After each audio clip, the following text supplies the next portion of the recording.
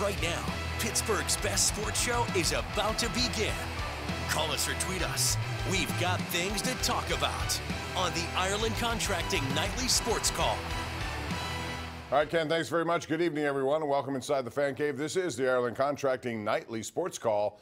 Bob Pompeani here, Andrew Fillipponi there, which is 93.7 The Fan, and we sometimes simulcast this program on 93.7 The Fan. Not tonight because they have Westwood One football, but we're here talking sports with you. No? Wrong. We are on The Fan right now because The Fan at Pitt, North Carolina A&T, and the Monday Night Football game is on our sister station right now. So, yes, we are live. How about that? On the 93.7 The Fan airwaves. Yep. Well, that's good to know. And since you brought it up, Pitt won tonight. And how about Bub Carrington? I've seen a lot of Pitt basketball, and I know you're a basketball-aholic, Andrew. We haven't seen many triple-doubles in Pitt Panther history, but Bub Carrington, a freshman who comes in here, and he's one of two freshmen that I think Jeff Capel really likes. He goes for a triple-double. The last time that happened here was Ricardo Greer. And if that takes me back to the Ralph Willard days, when he was the head coach. But, you know, they got some talent over there at Pitt, and hopefully it'll be something they can build upon. Yeah, it's tough to get a gauge tonight. North Carolina A&T was picked last in its league, which is the Colonial, which is a lower-end mid-major. So they should have blown out this team, and they beat them by 50. So that's what a good team does. You get these bye games against really bad teams, and you beat them into oblivion, and that's what they did. And this Carrington kid really, Bob, for as important as Blake Hinson is, because he is their leading scorer and returning scorer, they don't really have any depth at point guard. They lost Burton. They lost Nellie Cummings.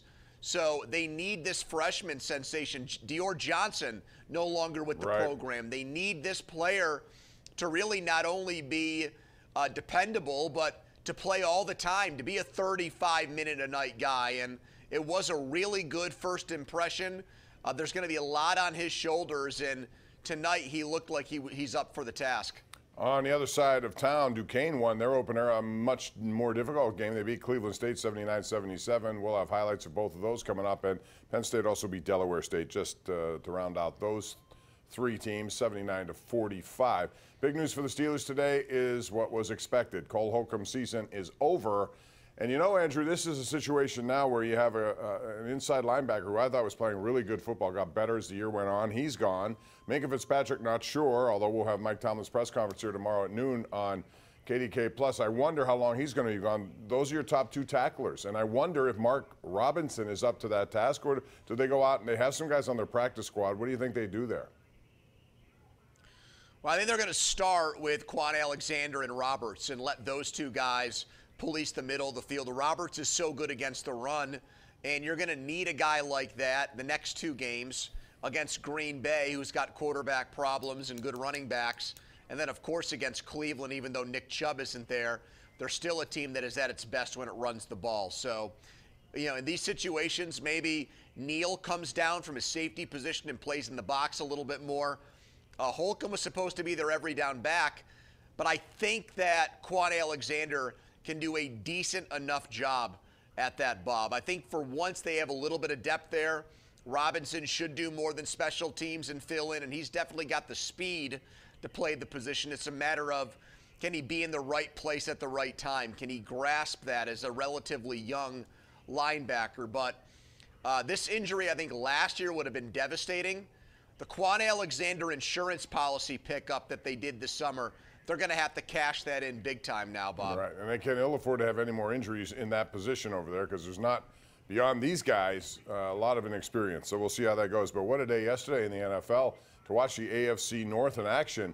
Baltimore more impressive than any of the teams, although I know Cincinnati is coming on here, Pony. But, you know, Baltimore just absolutely steamrolled a good Detroit team. And they did the same thing yesterday to, I thought, was a very good Seattle team. And they're doing it by running the football right down the opposition's throat. Lamar Jackson is on an MVP conversation. At least he should be based on his completion percentage, and he's not making mistakes. That team is playing extremely well, and their defense is very good as well. Well, I say bring it on. That's the one team, even though they've been really good and they've blown out Detroit and Seattle at home, They don't scare me whatsoever. For whatever reason, the Steelers are that team's kryptonite, specifically Lamar Jackson's kryptonite. And they seem to bring out the worst in the Ravens whenever these two teams meet up. So Baltimore has a lot of success against everybody else. And, hey, they only play the Steelers twice a year.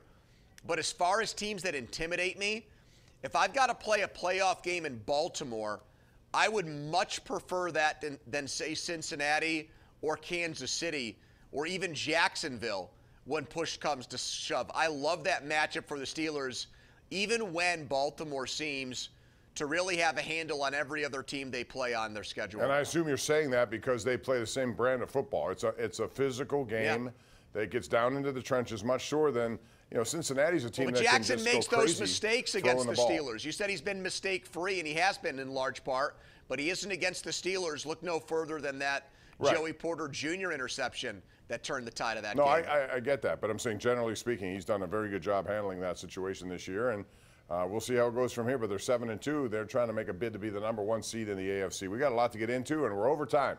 We're going to take a break. Open up the phone lines. It's 412-575-2600. This is the Ireland Contracting Nightly Sports Call right here live on KDKA Plus, and yes, tonight 93.7 The Fan too.